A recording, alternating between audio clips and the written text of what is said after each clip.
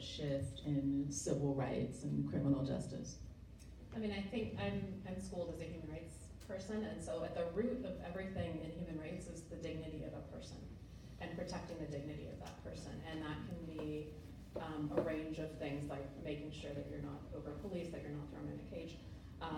But it also can be something that we don't talk about enough in our country, but was originally part of the civil rights movement, which is this idea of economic and social rights. What is it for people to have access to health, to live in healthy communities, to have access to education, a right to clean water, all these things that we don't necessarily think of. And so when I think about the civil rights vision, it's not just how do we protect the rights and dignity of each person, how do we make sure these horrible things stop, but how do we create a world, and I have 3 little kids, so my mind is always going to them, is like, how do we create a world in which our kids get to live out their dreams, right? So what does that look like? It likes, at LCCR we work on education, making sure that people aren't over-disciplined and kept out of school and kept away from opportunity. And actually, one of the public defenders, Jacques Wilson, we did an event not too long ago, and he said every minute that a kid sits in a classroom is a minute that they're closer to their dreams.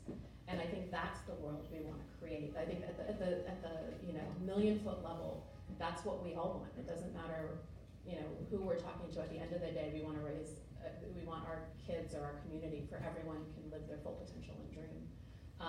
And then there's a lot of sort of to-dos in that to get there. But at the top level, that's I think what many of us are striving for. This question is for both of you, but I'm going to start with you, Mano. Are there any hidden issues that women and LGBTQ clients experience when encountering the justice system, and if so, what are those issues? Well, as far as LGBTQ people who are in the system, one just very basic issue is safety in the jails, and that it's the classification in housing isn't just based on isn't based on self-identification, which it should be. But I think which brings us to the broader issue of why are so many people incarcerated to begin with, and we can get into bail reform and all those issues, because the number of people who are kept in county jail can be far less than it currently is. But I think a bigger issue when we talk about people in this system is to not only look at the individual themselves. Our system is very based on trying to attribute action by one individual and then what should be the impact on the individual. But the reality is that every individual in the system is part of a broader community. And I think before a judge sentences someone, they should have to acknowledge, listen, what I'm sentencing you to, whether it's 30 days, 60 days, 3 years, I'm consciously also making it such that the other caretaker at home, whether it's a parent or a mother, has to now do more to take care of that child, just more responsibilities. And just a very simple example, I have a client I'm representing, and for his family to appear to court date, his mother has to pull the kids out of the school, take a day off from work, drive all the way from Antioch to San Francisco, and drive back. And it's a spillover effect of that, that child missing that day of school, that grandmother missing that work which she desperately needs because she's living paycheck to paycheck, all that just to make one court appearance, when if that person was not in on high bail, he might be fighting his case from outside, and all those residual effects wouldn't be there. That's just for one day. You can imagine what the impact is when we're talking about weeks, months, or years. Can I add to that as well? Danica Rodmell in our office shared a great article with me by Joshua Lodge. Page. That talked about the financial predatory nature of our system. We do a lot of work on consumer bail and helping families release the debt that they've carried because they've had to sign contracts with bail bonds companies. The bail bonds companies are always looking for a woman to co-sign, the caretakers in the family. Who's paying for the cost of the phone call, who's making the visits when folks are incarcerated. It is that extra burden, and so I think that's really important, and that's something that we talk about a lot across our organizations, is that we're not dealing with just the harm to one individual. We all need to be thinking about what community we're living in and what the impact is on the entire community the resources of that community, the wealth of that community, the heart of that community. I want to stay on this topic of bail for a moment, because no doubt everyone in this room, or most folks in this room, have read recent articles that there's a movement to eradicate money bail. Tell us a little bit, what is bail? And why do we think we need it? And tell us what the path forward is. Well, I think it's traditionally been, there's a bail industry that makes a lot of money on this, and it's been traditionally the logic here that, you're supposed to be innocent until proven guilty, presumption of innocence, but this reverses that presumption unless you have money. If you have money, you can pay the bail, then you are innocent until proven guilty beyond a reasonable doubt, but if not, you have to sit in jail. And the perverse impact of that is every single day across this country, at the initial arraignment, there are district attorneys arguing, this person's a danger to the community, this person's a flight risk, they need to stay in custody. And then, whether it's 9 days later or whenever it comes up for the next hearing, we see time and time again, district attorneys saying, you can go home now. Just plead guilty, plead to this felony, waive all your rights, and all of a sudden that, danger to the community, that flight risk goes away, but that person now has a conviction. And oftentimes, with overcharging, it can be a strike to go home today, it can be a felony, it can be a serious charge. And all the work that we want to do to actually sort out what happened through cross-examination, through filing motions, goes out the door. And that's the perverse and really, really detrimental impact of bail and people being locked up despite there being a presumption of innocence. And the average cost or the average bail amount is $50,000. And so even if you aren't charged and you've gone to the bonds company, you're still on the hook for a premium, even if all charges are dropped. So it's in addition to all of the things that we're talking about here, it's long-term devastating impact on a family and community. You mentioned earlier, Monika, the work that you do at the Lawyers Committee. You mentioned that you do work on immigration. Can you tell us a bit about what kinds of civil rights work you're doing with immigrant clients? Sure. We have been doing asylum work for over 35 years. That work has gotten much, much harder.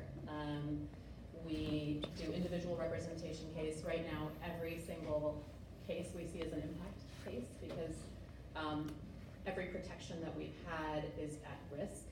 The protections that our clients are facing, again, as I said, weekly, is being stripped away. Then we look at what are the larger systemic issues that we can fight through larger impact litigation. We have two major cases right now, one on detention conditions that actually predates to 2015. We had a number of clients come through the Arizona Customs and Border Patrol detention facilities there, all of the things that we saw. In fact, there were pictures from our case that came out on the news when you were looking at folks that had inadequate, just basic sanitary protection, basic bedding, there wasn't any, being fed at 3 in the morning, things like that. So we're working on that. And we also have been fighting, and is it public? Can I say that? I can't say this. We just settled a case a couple of weeks ago on behalf of unaccompanied minors, abused and neglected children who had protection up until the age of 21 and then a pathway to a green card here. And arbitrarily, the administration, shockingly, decided to cut that off at 18. And all of a sudden we had this class, we kept having clients come in and we had nothing we could do for them. So we filed a class action suit, we just settled last week, to protect this class of children, 18 to 21-year-olds, who are protected from deportation now, not just in what the administration policy change, but also in future changes that might be coming. And there are about 5 other states around the country who are working on similar cases. So we're hoping, part of what we're doing right now at Lawyers Committee is we're very locally focused, but we're looking at things that can help set precedent, because there are things that we can, move forward in California that can helpfully be supportive to other jurisdictions across the country. Speaking of young people, we've got 2 questions from the audience about juveniles. I'll read them both since they're about the same population. One says, with the closure of juvenile hall, what's the number one thing or service that we'll need to prioritize? And the second one says, in the juvenile justice system, when a youth gets taken in, the intake officer uses a risk assessment instrument to determine if they'll be released or taken into custody.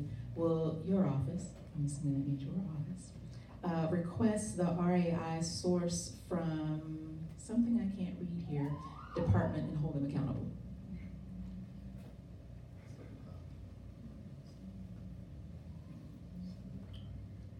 I mean, I think that what we do need to continually, we don't want a money bail system, but at the same time, we have to continue to evaluate what this algorithm is gonna be, just to make sure they're not asking questions that indirectly, have implicit or explicit biases, so that we actually get just results on whatever algorithm is being used to determine someone's risk in terms of releasing them.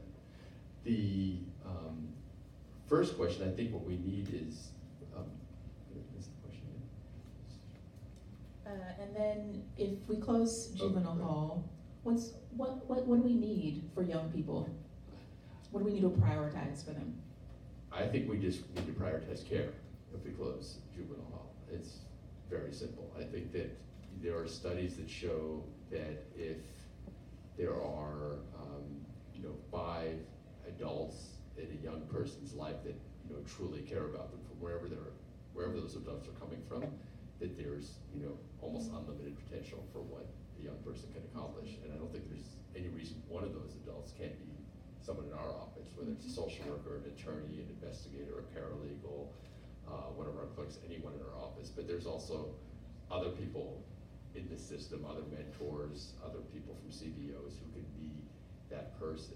One thing I don't like is when one of our staff, or I heard a defense attorney say, stay out of trouble. And the reason for that is that's a very low goal, staying out of trouble.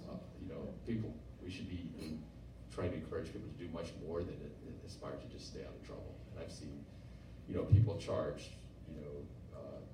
young people, teenagers charged with the most serious offenses, something for which, I represented someone who was charged in adult court, and the district attorney was offering, they weren't offering anything, they wanted a life sentence. And we did the trial, I was acquitted in about 90 minutes after a 3-month trial.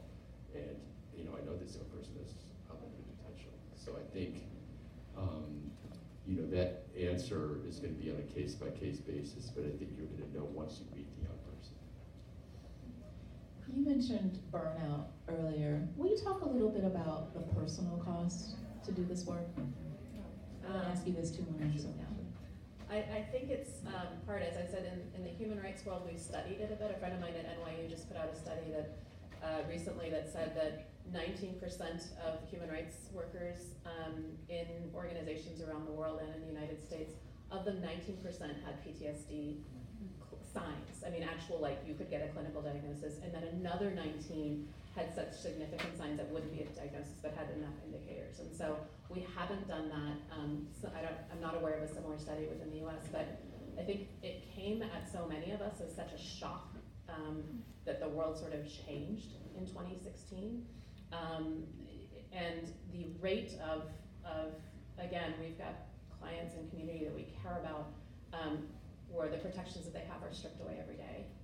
The climate that we're living in, and it's not just our clients, a lot of folks that work in this work, our DACA recipients have documented family members, are many of us people of color, who are feeling the assault of this time. And so I think, and the flip side of that, which I think is important too, is that this is a gift. Those of us who put our heart and soul into this work and see in our clients and the folks that come in our doors a real connection to us and our loved ones, and if we treat them like family, it's a gift. And so we just have to think about how we're going to solve for that.